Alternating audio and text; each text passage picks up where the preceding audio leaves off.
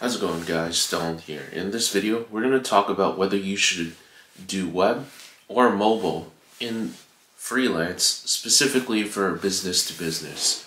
So I got a comment from one of my subscribers, and he had a question that basically said, he has a background in energy trading, and he's trying to decide whether web or mobile would be better for his situation. So I always like to make videos answering subscriber questions. So if you have any questions that you want me to make a video on, make sure you leave that in the comment section below. So let's get right into it here. Let's not waste any time. And before we get into that, actually, if you don't know who I am, or if you're new to the channel, my name's Donald. I'm currently a freelance iOS developer, and the goal of my channel is to really be that big brother that I wish I had when I started on my coding journey. So let's get right into it. Whether you should choose web or mobile for your business-to-business clients, right? So this is primarily going to be a question that relates more to the freelancing side of things, but that's not to say that you can't necessarily use it from a job perspective. I've pitched my big ideas in my job, and I had to do a formal proposal, and I had to do outline all the pros and cons. I had to give an outline of how much this project would cost so that the company kind of knew exactly what they were getting into and whether this would provide them with enough value. And typically, when you're doing a proposal or when you're on a sales call, this is exactly what you're going to be doing. Is you're going to be diagnosing the situation, you're going to be laying out all the factors, and you're going to be trying to determine, as the expert, what is the best solution for your clients.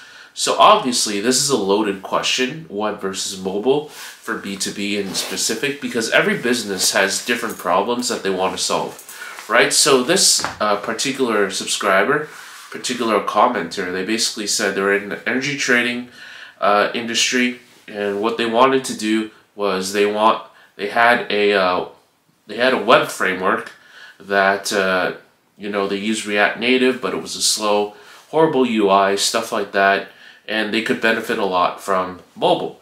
So the challenge here, when you're trying to diagnose a situation, is how much value are they going to get from it, and which one is going to cause, one, the least headache, two, provide the greatest cost in terms of the greatest benefit, and at the same time being the least cost.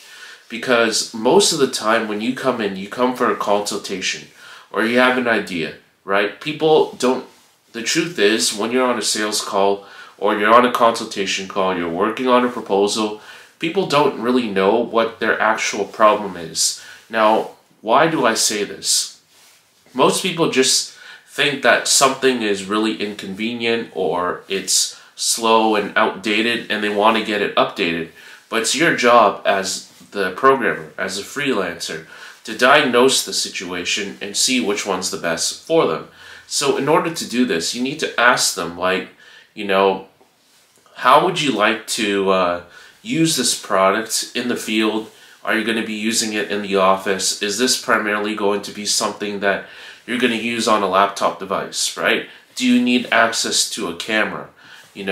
How often are your employees or your workers actively accessing the internet? Are they actively accessing the internet from their phones? Is there a requirement to do photos, for example? These are the questions that you want to ask the manager or the CEO, depending on the size of the company, or the program manager. These are the type of questions that you want to iron out.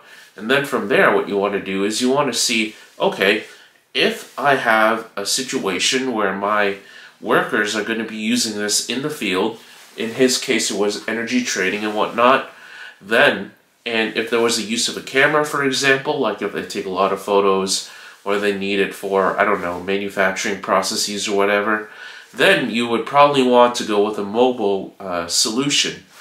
On the flip side, let's say the most of the time you're going to be dealing with, a more tech-oriented company where everything's on the web, on the laptop. Then in that case, what you want to do is you might want to consider a web solution.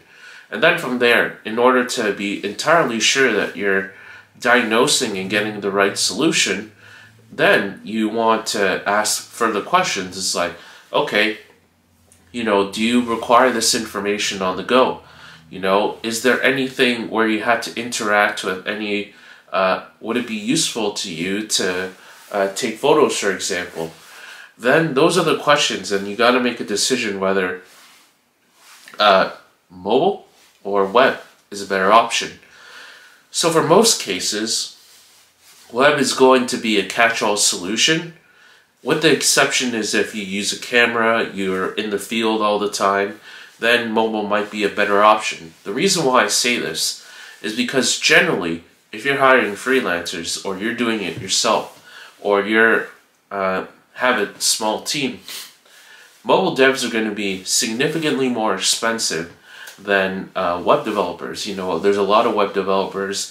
Boot camps are pumping out developers like no tomorrow, so there's no shortage of them. And as a result, they're going to fight for price. They're going to have a lower ask in the free market, right? So those are really the questions that you want to analyze when you're trying to determine whether you want to do web or mobile, especially in the field of business to business, right?